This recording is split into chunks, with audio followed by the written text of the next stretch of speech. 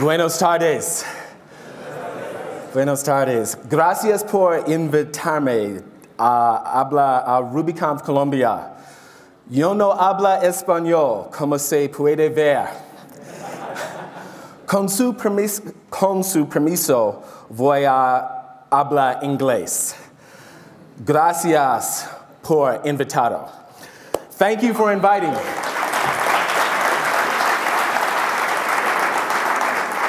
Thank you for inviting me. One of the things I've loved about RubyConf Colombia so far is that everyone is so outgoing and friendly.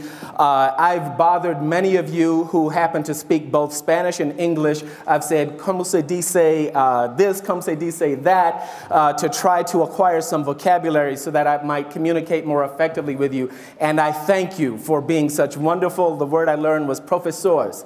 So thank you very much for all that you've shared with me.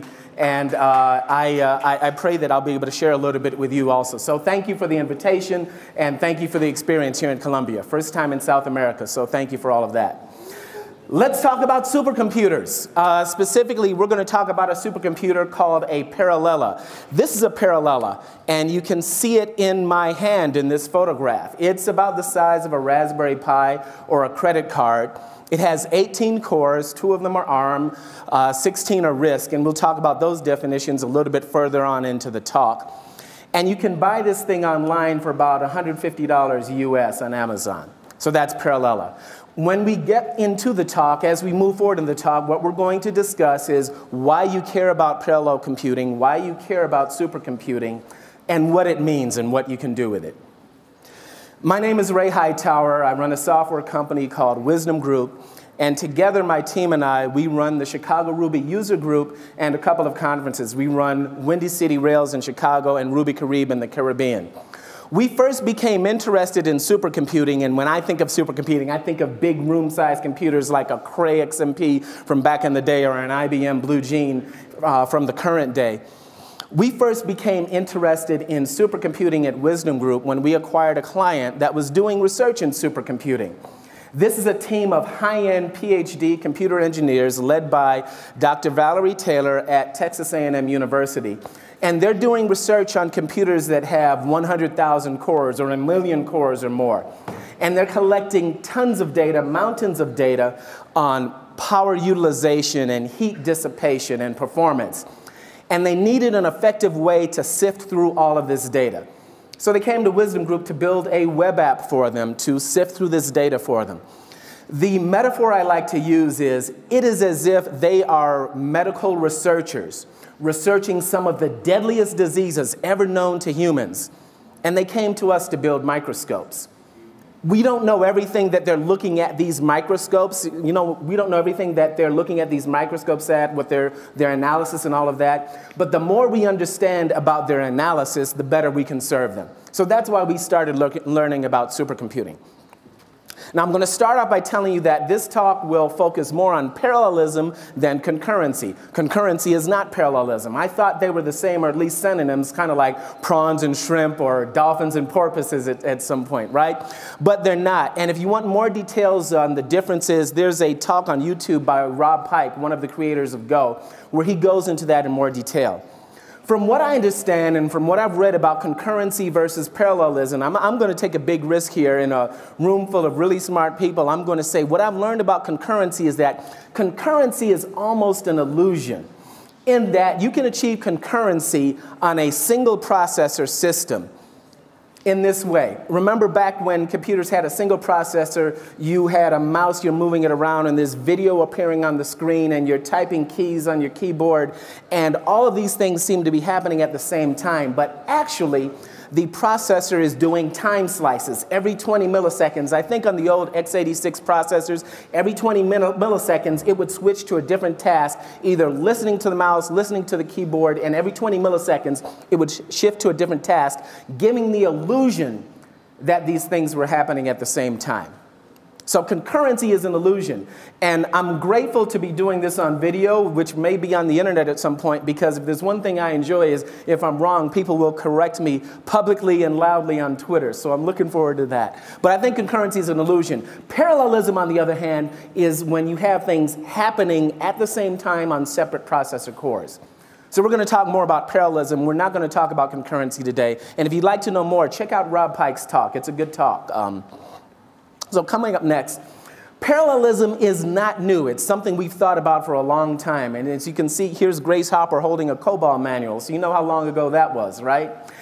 I won't read to you Grace Hopper's quote, but the bottom line is, if we want to achieve more processor performance, we're going to do it not by making bigger and bigger processors or trying to push these transistors closer together on a wafer of silicon, but rather we're going to achieve it by building more processors. Not a bigger ox, but more oxen.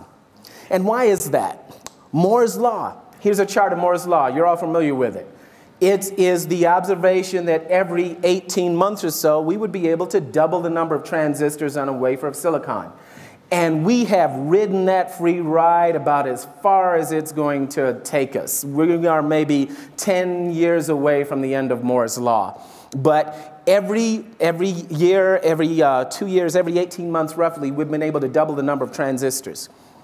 One of our interns at Wisdom Group looked at this chart and said, maybe there's a more visual way to express Moore's law. And she found this chart from the Washington Post. Her name is Yvonne Garcia. Yvonne Garcia found this chart that shows Moore's law visually and viscerally. Every function in the photograph at the top is in the signal device on the bottom. That's Moore's law, and that's where it hits you in the gut. That's why we've been able to achieve that. But unless we come up with another way to extract and increase processor performance, we won't be able to make another set of photographs like that in the year 2023 or the year 2033. So let's look at parallelism. And parallel is this device. You know, we'll talk about speeds and feeds. It's a full-blown computer. You've got RJ45 power, about 5 volts of power, 5 volts at 1 amp, 5 watts, micro USB, micro HDMI, micro SD, which takes the place of the hard drive that you might have on your laptop or a desktop computer, and that's parallel. This is parallel inside of a case, and the remarkable thing about this case, and I can show you one of these after this talk if you like. I have one with me in my backpack. This case was designed by Dr. Suzanne Matthews, who's a professor of computer science and computer engineering at West Point. Dr. Matthews is teaching courses on high-performance computing at West Point, and she chose parallel as the device of choice to introduce her students to this subject. And she and her team created a case to hold the device because it gives off a lot of heat. Cool thing about this case is that it is 3D printable. I'm double-clicking. Okay. We're back. This is where we want to be, actually. The case is 3D printable, and it's stackable like a whole bunch of Legos. So if you go to Thingiverse, which is by the MakerBot people, you can download the plans and print this on your own 3D printer, and you'll have a case for your parallel that is stackable like Legos. So if you want to go massively parallel with your parallel, I don't know the limit to the number of those cases you can stack. I guess it depends on how much filament you have in your 3D printer and how long you're willing to wait for those to print, right? So let's take a look. This is the desktop of parallel when you've got it hooked up with your HDMI monitor and your USB keyboard. You've got a terminal. You've got a browser.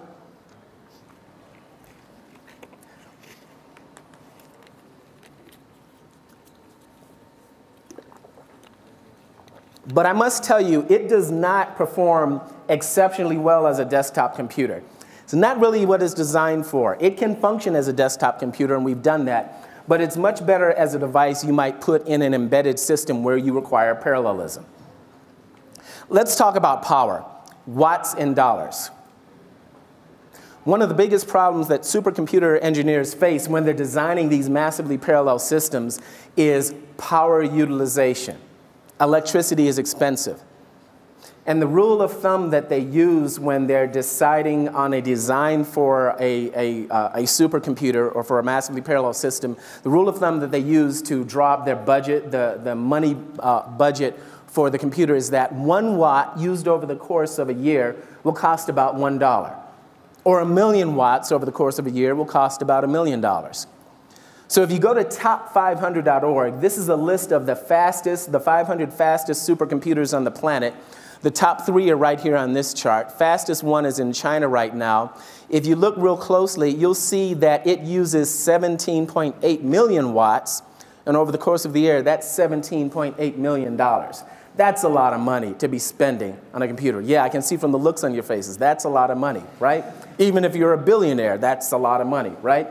Parallella uses less wattage. It uses about 5 watts. And one of the tests that I wanted to run, one experiment that I wanted to run to determine how much energy it was actually using is I wanted to create some type of experiment that would show me what it's actually using. So I grabbed one of these devices. You may recognize it. This is a solar panel that you might take with you when you go camping.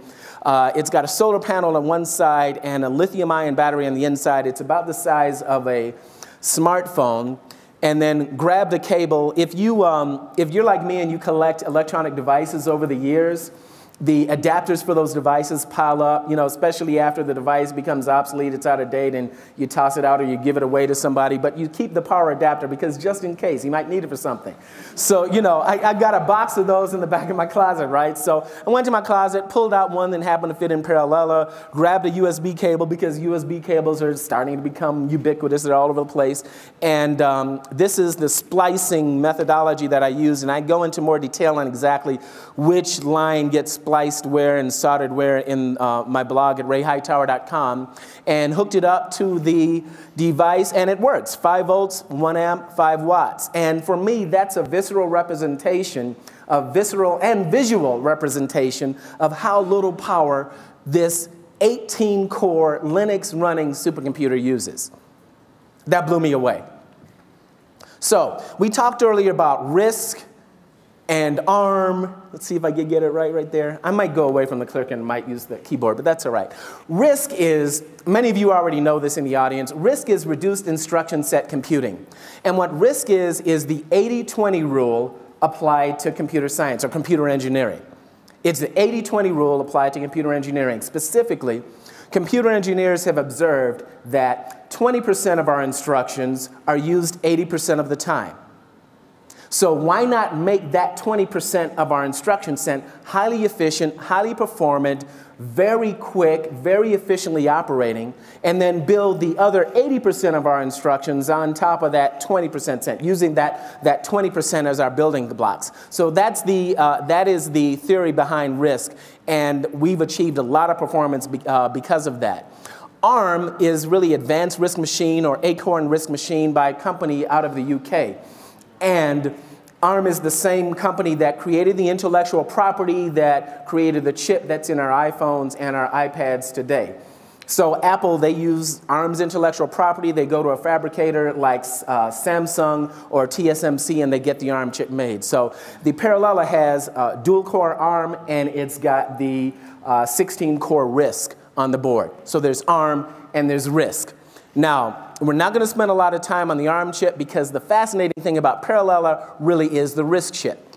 Here's a schematic of what's going on. As I mentioned, there are 16 RISC cores, 4 rows, 4 columns, all reduced instruction set computing cores, running at 1 gigahertz. Now, another fascinating thing about the RISC architecture here, or the Epiphany architecture, the Epiphany RISC architecture as it is built onto the Parallella, is that the address bus is 12 bits wide. 6 bits for the row, 6 bits for the column. And you may just say to me, well, Ray, if we only have 4 rows and 4 columns, we only need 2 bits for the row and 2 bits for the column. And you're right. There's 4 extra bits for the row, 4 extra bits for the column. What does that mean? That means that the designers of this device have already decided that they will need 6 bits for the row and 6 bits for the column. 2 to the 6th power is 64. They're envisioning a Parallella which would have 64 rows, 64 columns. 64 times 64 is 4,096.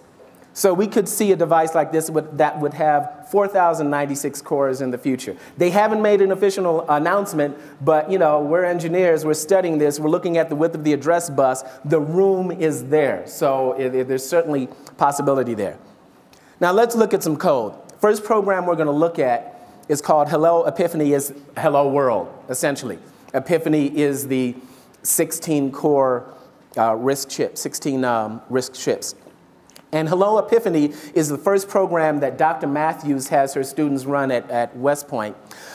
On the Parallella, the the ARM chip, that behaves as a host, and the Epiphany behaves as a coprocessor. So if you're writing programs in parallel, you've got a host component and you've got an Epiphany component. And typically you'll call them host.c and epiphany.c if you're writing them in C.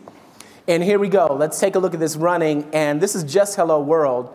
We're going to go ahead and ls just to show you that you're on it. It runs Linux, by the way, if I did not mention. It runs the Linero distribution of Linux. We built it, we're running it, and all we're doing is we're tapping each of the cores at random. You can see row, comma, column, tapping each core at random and saying hello world from whatever core we're saying hello world from.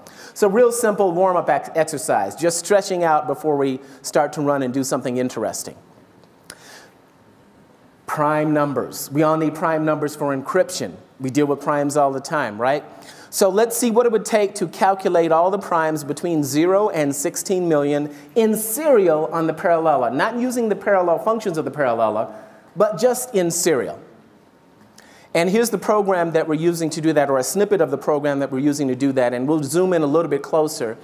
As you can see inside of our for loop, we are incrementing by 2 because, of course, if we're looking at prime numbers, we only need to look at the odd numbers. And even numbers never going to be prime, except for the number 2. 2 is prime, but that's the only one. And let's watch this run.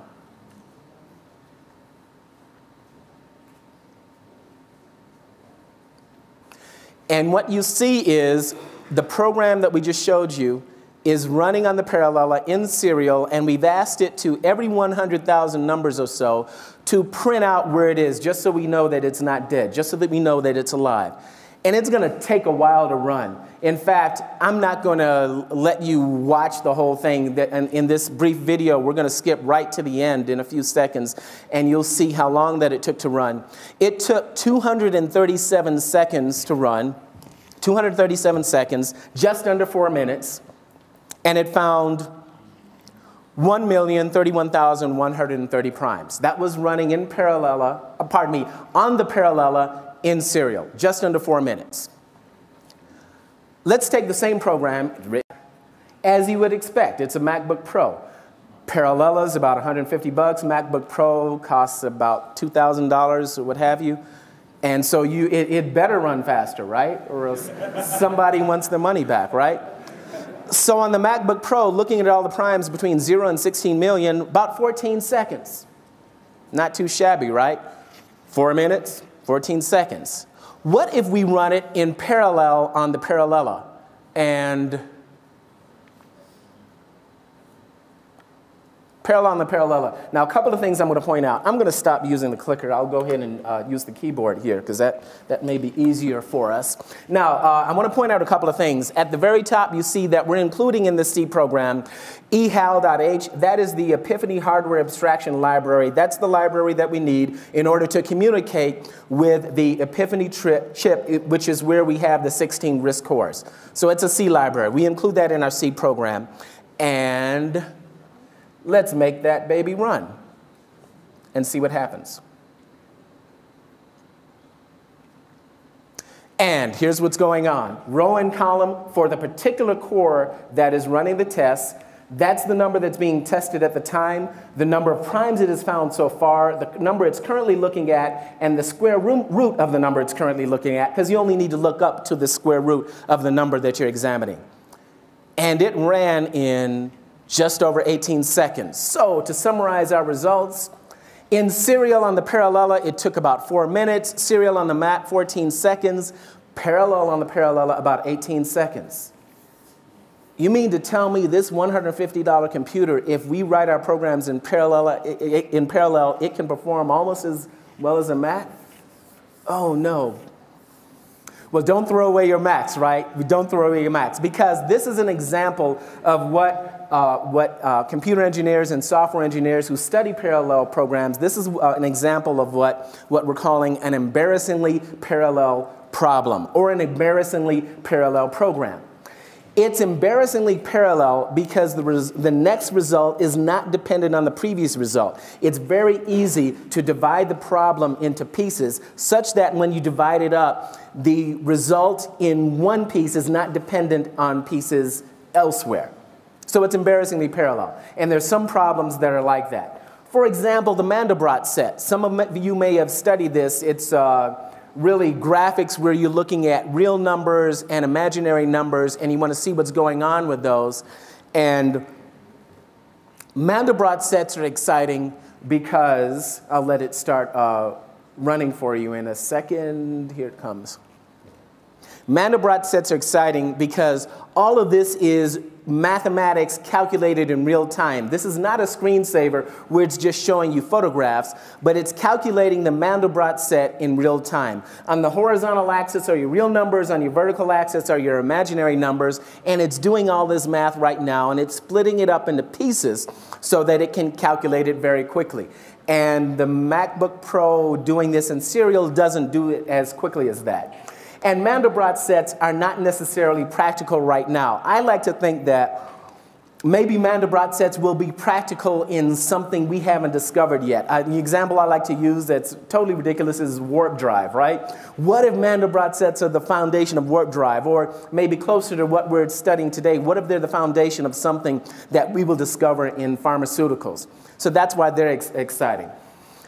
Coming a little bit closer back to home, where are some places where parallelism might be practical? Well, consider finite element analysis. Finite element analysis is something that a mechanical engineer or a structural engineer may do in order to examine a body and to determine whether it will break, whether it will wear out, and whether it will work. Consider the object in the back, the rusty object that's part of a pier in the back. You burn that image in your head, and what you do with finite element analysis is you divide that element, or divide that object into tiny elements, tiny pieces, and you construct a free body diagram for each of those pieces. And this is something that a lot of us studied in physics. You want to look at all of the forces, the vector sum of all of the forces operating on that body, and when you know how those forces are behaving on that body, you know whether that piece is going to move left or right, up or down, whether the entity as a whole will break, whether it will fall, or whether it will withstand whatever pressure it is undergoing.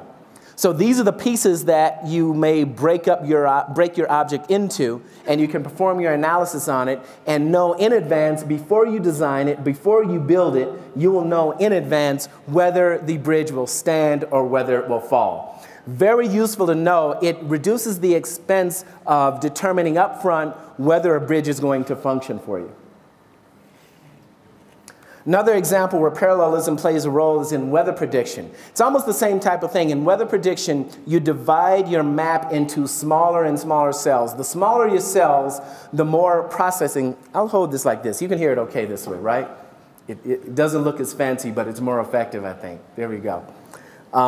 So you can divide your map into smaller. The smaller the cells, the more accurate your prediction is going to be. But then again, the smaller your cells, the more powerful your processor must be in order to do your weather prediction. Now, where does Ruby play a role? In our case, Ruby helped us to think through the parallel algorithms that we were playing with. We've installed Ruby on Parallel A. It doesn't run particularly fast, as you might expect. It's only about as fast as a Raspberry Pi if you're just running the ARMs. But if you're running something that you can divide into parallel tasks, then you can achieve some performance. What we envision is perhaps running Ruby on the front end. Maybe you have a web app or some type of interface that is written in Ruby that's interfacing with humans.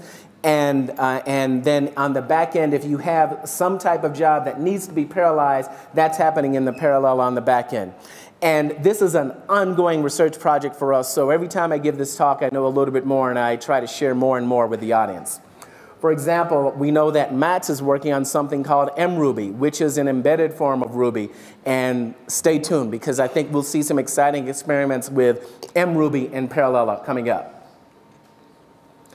Some of you may ask me, well, what about GPUs? I have a GPU, a graphics processing unit on my laptop that has hundreds of cores. What's the difference between a GPU and a paralleller? You know, why don't I just use the GPU instead of working with paralleller? And you can. You know, in the case of a MacBook Pro, if you go into About This Mac and you drill down, you'll see what type of video card you have on your Mac. And if you Google it and go to NVIDIA or whomever it is that made your video card, in this case, we have 384 cores. But the thing is, a core is not a core. A core on a GPU is not like a core on a paralleller. It's almost like apples and pomegranates. The difference between them is that a GPU core is really a very specialized core designed to, here's an oversimplification, right? In the case of video, it's designed to draw triangles over and over again very quickly. Because a lot of the graphics that you might see in a video game or in an architectural drawing are a lot of the graphics you will see, particularly when you're looking at something in perspective or in 3 dimensions. Those graphics are a triangle or a summation of triangles. So the graphics card is drawing triangles over and over again very quickly.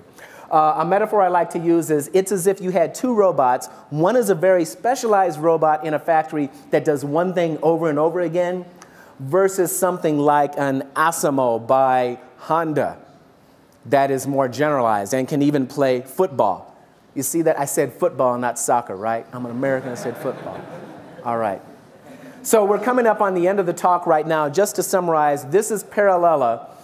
My team and I became excited about this when we started working with a client that's working on massively parallel systems.